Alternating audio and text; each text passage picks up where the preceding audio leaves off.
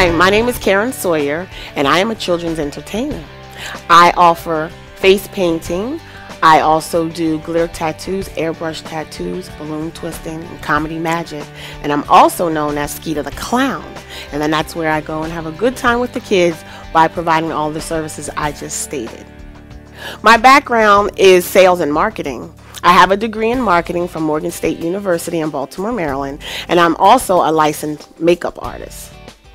And my background again is in sales and marketing, and I came to face and body art because of the numerous birthday parties I've hosted for the foster kids I've had over the years. I started to face paint at the parties. I enjoyed it so much, so I started taking classes, and it just took off from there, and I've been having a great time ever since. The most challenging thing for me about face painting at the beginning was getting those crisp brush strokes.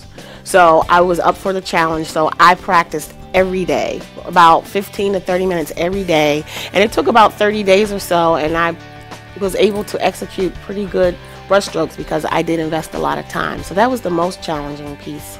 And then after that, I would say the most challenging thing was to come up with some unique designs. I mean, there's so many designs online, and you can copy work all day long, but I found that I wanted to come up with my own creations, and I found that a little bit challenging at the very beginning.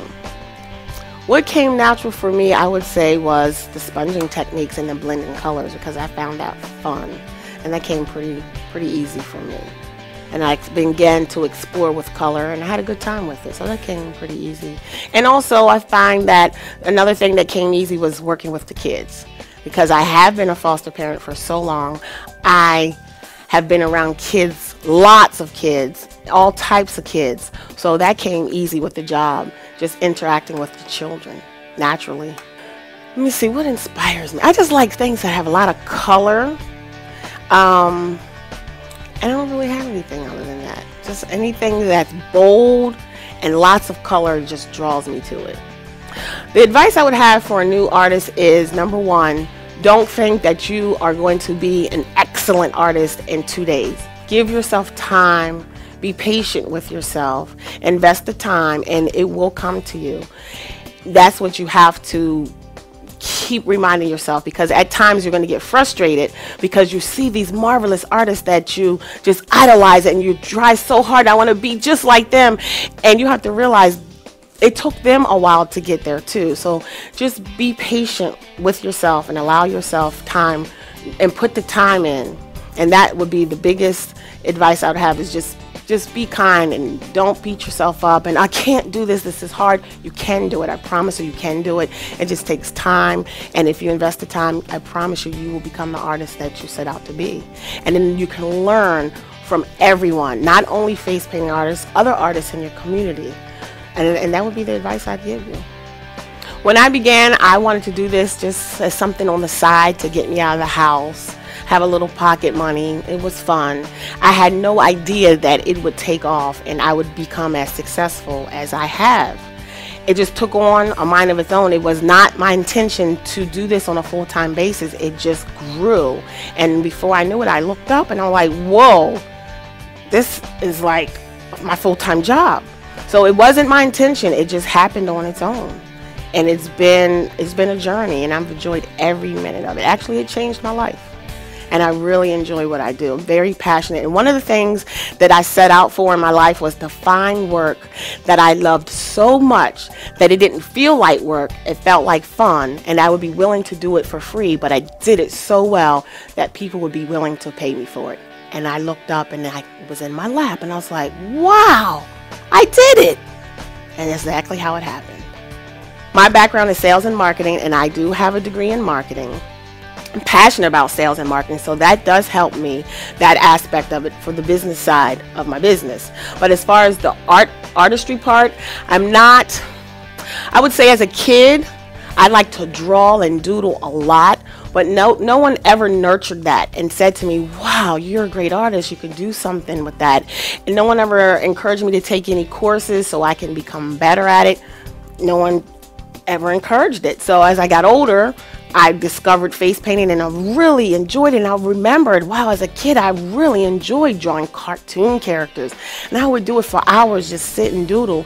And I just had forgotten all about that. So then I decided to start taking classes. I took a makeup class so I can learn about color, how to work with the facial features. I just enjoy it. So my background really is not in art, but I was good at drawing as a child. I really enjoyed it.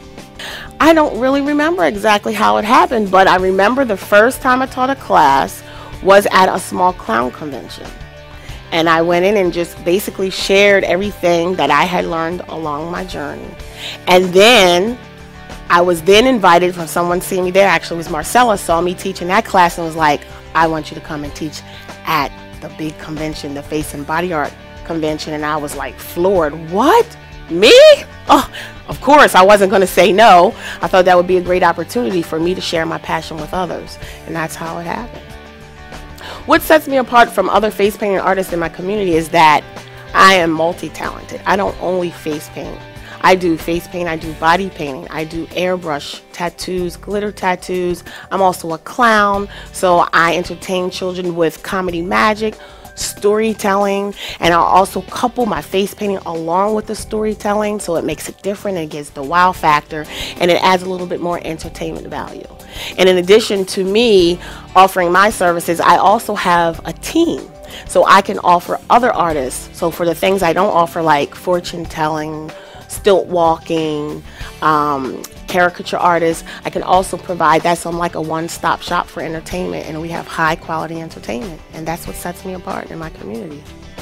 Absolutely, I think it's very important to network with other quality artists in the area. You can help each other out if you have a really large corporate client and they need numerous entertainers. If you have already collaborated and networked with other quality entertainers in your area, then you have them that you can bring along with you to go do the gigs.